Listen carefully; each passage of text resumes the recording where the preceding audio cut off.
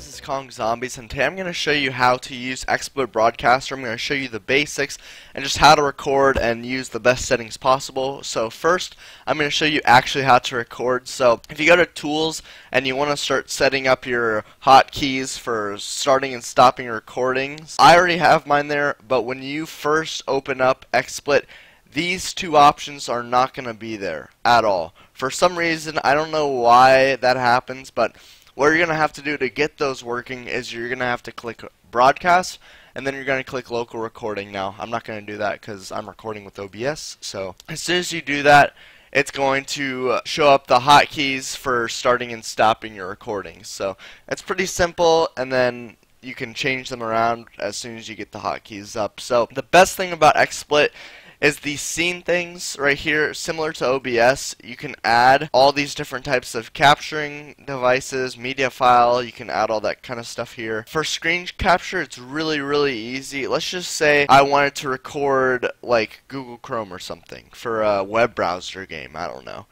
I would click add and then screen capture, and then there would be a red line over where it wants to record, and then I click that, and then bam, it comes up right here. I can resize it to whatever, and then I can start recording with whatever hotkey I have, or even going back up here and clicking local recording. It's really simple, and then you can just click remove. Or if you want to change around scenes, say you have Black Ops 3 open, but at the same time you want to switch scenes to Google Chrome, all you'd have to do is click the scene button, and then you click add screen capture, and then whatever you want here is going to be in your second scene. Obviously I don't have anything in here, and then you can click back here, and then you can go back to your first scene. You can even have transitions for like when your scenes are moving around. It's really simple. That's why I use XSplit a lot. Now to set up your resolution settings, you go up here, resolution.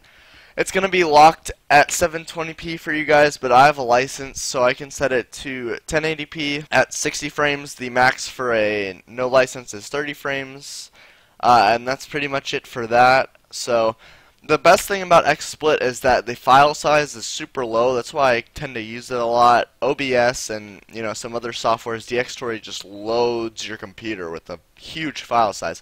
So that's why I never use it. So I'll just go into general settings for you guys so you can see what I kind of use. So general, I just kind of keep this normal. All this kind of stuff you probably don't need to worry about. Audio, you're going to want your microphone. If say you have a webcam or something, it's probably going to automatically click webcam for you.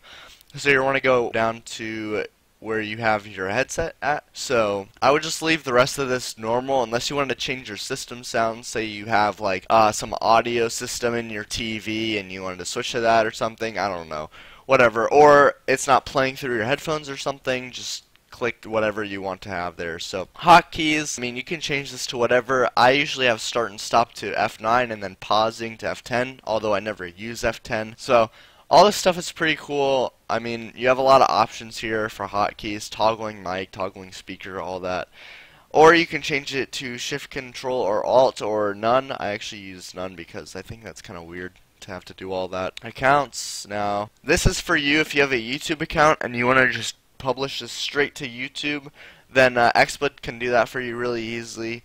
You can just authenticate your account here and then it'll just open for you.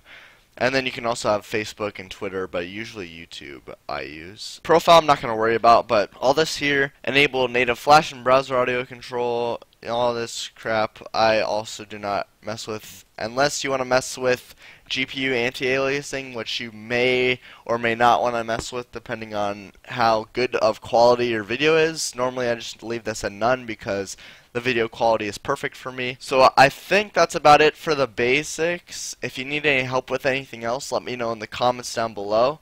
And yeah, thank you guys for watching, and peace.